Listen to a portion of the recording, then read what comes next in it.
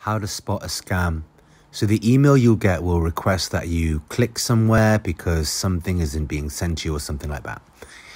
If you look at the bottom, notice if the language at the bottom is the same as the language of the countries that are related to the actual delivery.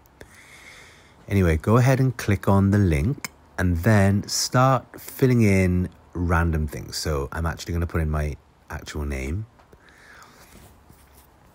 and then like a random, just like a random address, and make it elaborate as possible. You've got to entertain yourself when doing these things.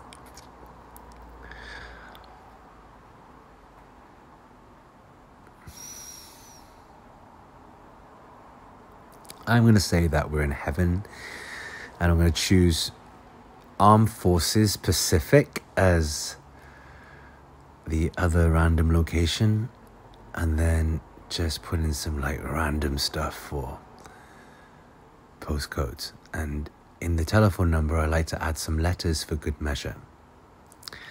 Click on continue, and then you'll be sent to another page which will ask for your card details. So moral of the story is, give them the fake stuff first, and then you'll know.